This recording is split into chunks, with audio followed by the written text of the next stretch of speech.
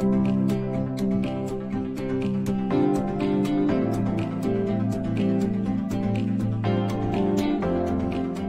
this lecture, we will explore Cloud DNS. DNS is a hierarchical distributed database that lets you store IP addresses and other data, and then you can look them up by name. For example, google.com's IP address is 74.125.29.101.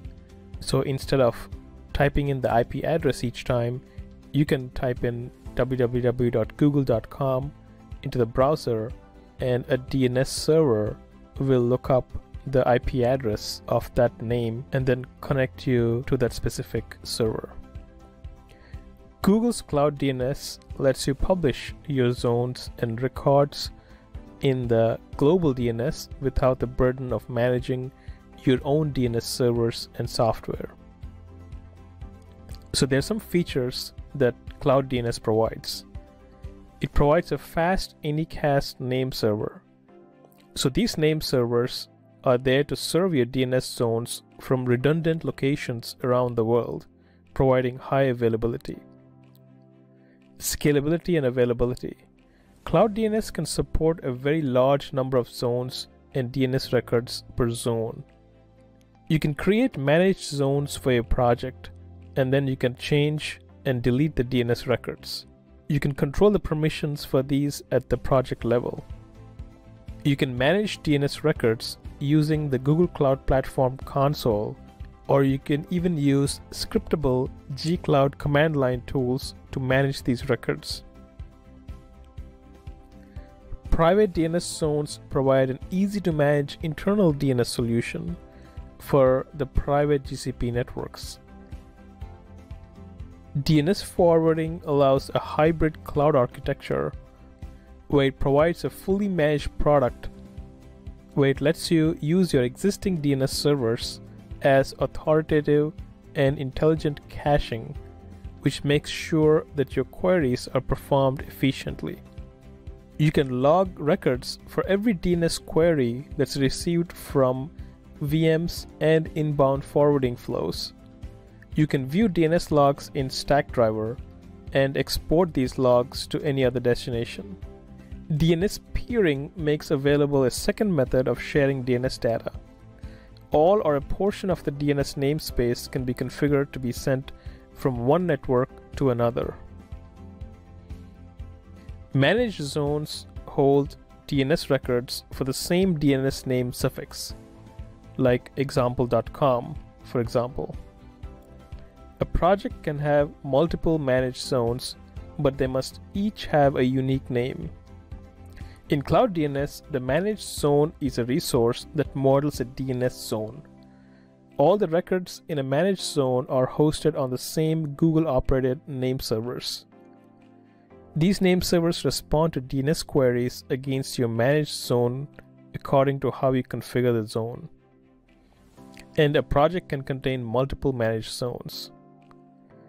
However, note that charges accrue for each zone for each day that the managed zone exists. You can use labels to organize your billing. A public zone is visible to the internet. So a Cloud DNS has public authoritative name servers that respond to queries about public zones, regardless of where the queries originate. Cloud DNS assigns a set of DNS name servers when a public zone is created. You can create DNS records in a public zone to publish your service on the internet. The name servers have to be specified in your domain registrar settings. So here you can see an example of an A record for www.example.com with a time to live of 300, and then you'd provide a public IP address.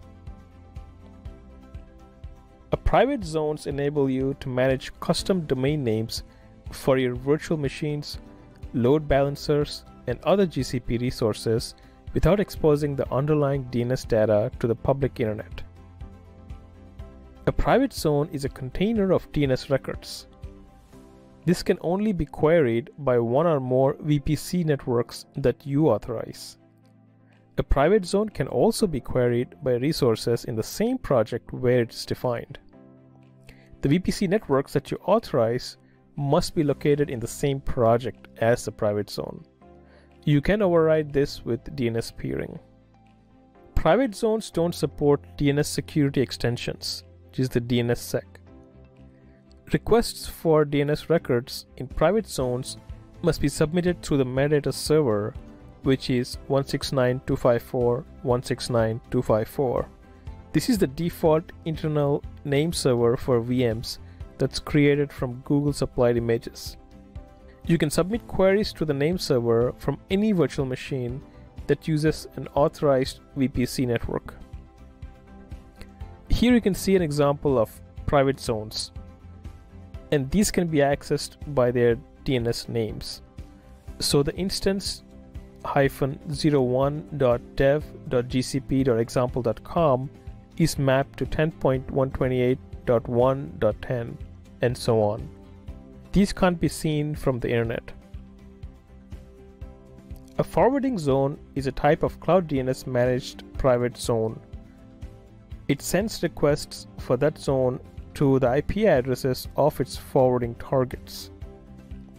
A peering zone is a type of Cloud DNS managed private zone that follows the name resolution order of another VPC network, and this can be used to resolve the names that are defined in the other VPC network.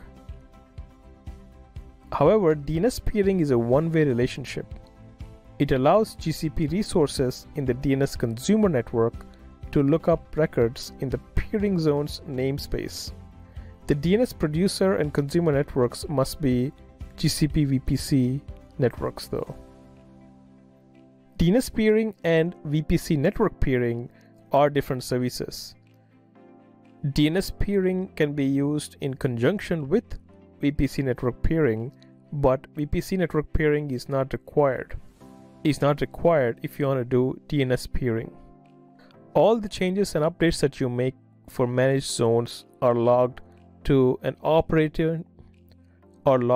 operations collective, and this can be queried through the API or a command line.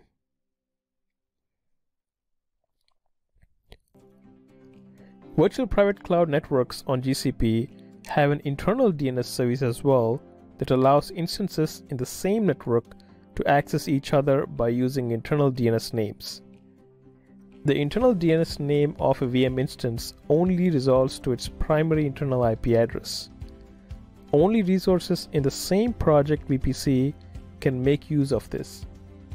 The internal DNS names are automatically created by GCP and different from Cloud DNS records. The usual format for these are instance name.zone.c.projectid.internal, and for the projects that are created before September 6, 2018, the format does not have the zone in it. Please note that you can't change these. These are created by the Google Cloud Platform automatically. You can set up DNS forwarding between your non-GCP name servers and GCP's internal name servers. VPC networks support both inbound and outbound DNS forwarding using DNS server policies. Inbound requests must originate from systems in networks connected to the VPC by Cloud VPN tunnel or interconnect. Cloud DNS private managed zones support outbound DNS forwarding by means of forwarding zones.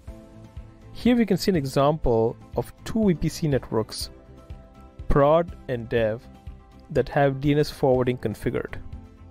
The dev network is connected to an on-prem data center in Europe with a Cloud VPN tunnel using dynamic routing.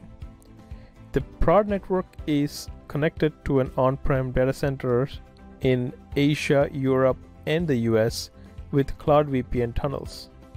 The DNS policies are created for both the dev and production Cloud VPN networks to enable outbound forwarding to the on-prem name servers. DNSSEC, DNS security authenticates responses to domain name lookups. This helps prevent attackers from manipulating or spoofing DNS requests. In order to use this, you need to have this enabled for specific zones. The domain name registry for the TLD must also have a DS record, so you need to set this up on the registrar. The clients also need to have the capability to validate the DNSSEC signatures. This can be done by public services like Google Public DNS, or Verizon has their own public DNS. You can use a combination of public and private zones in what's called a split horizon DNS configuration. This is useful if you have a separate dev, corporate, and production VPC networks. So here in the private zone, you create a single record, foo.gcp.example.com, and that sends it to a certain IP address.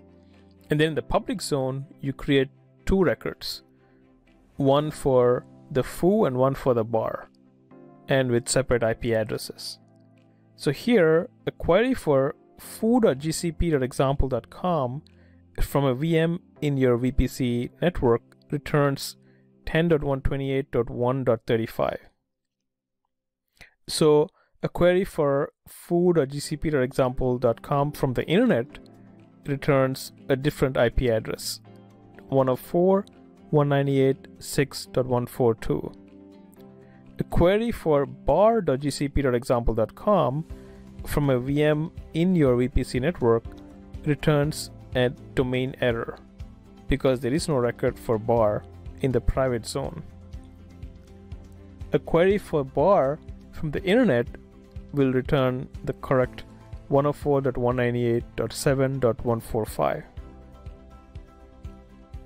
Cloud DNS uses Anycast to serve your managed zones from multiple locations around the world. Requests are automatically routed to the nearest location, reducing latency and improving authoritative name lookup performance for the users. So the process of propagation of changes are the changes are pushed from the API to the Cloud DNS authoritative DNS servers. Then the DNS resolvers must pick it up when their cache of records expires, and then the cache is controlled by a TTL value. Some DNS resolvers will ignore this, which causes even more delays. In this demo, we'll create a managed public zone. In this demo, we'll learn how to manipulate Cloud DNS records and manage zones. So if this is your first time here, make sure your billing is set up. We're here in our Google Cloud Platform dashboard. Make sure your billing is set up and you're in the correct project. It's down here. Create a new project if you need to. I'm selecting networking demo. Now let's go to the instructions for these demos are in your project resources or lecture resources. So Cloud DNS Demo 1, create a managed public zone. So let's go to the navigation menu and scroll down to networking, network services, and Cloud DNS.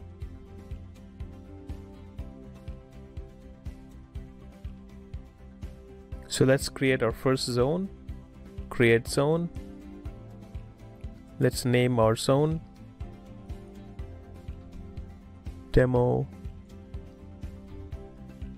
Public, and we can select zone type public and the DNS name for this.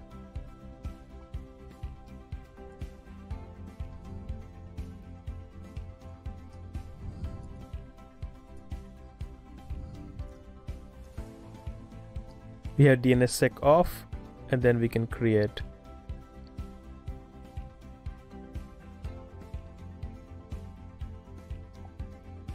So we just created our first public zone. So if we go back here, then we can click on Cloud DNS. We can see our public zone here. In this demo, we'll create a managed private zone. Demo 2, create a managed private zone. So in a similar fashion, we can do create zone, and then select private instead, and the zone name, say demo private, and then here it should be demo private dot our domain name,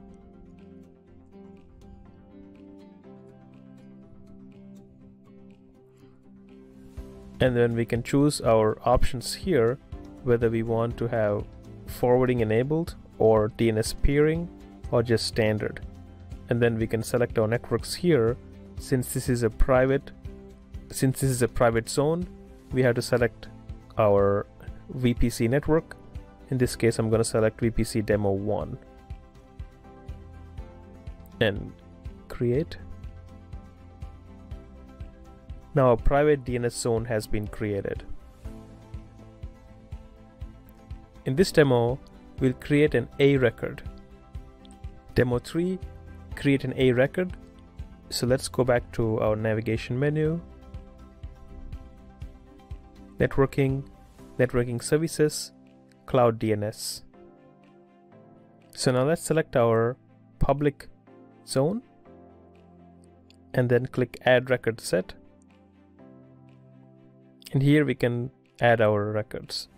So the DNS name, let's set it to a wildcard, and resource type A, and the IP address, I've selected one from the external IP address of a VM machine. So you can press create, and our A record has been created. In this demo, we'll create a CNAME record. Demo 4, create a CNAME record. In a similar fashion, we go to our zone and then add record set, and we can select the CNAME record here for the same resource and set the canonical name for it. So we can say www.podsnob.club and press create.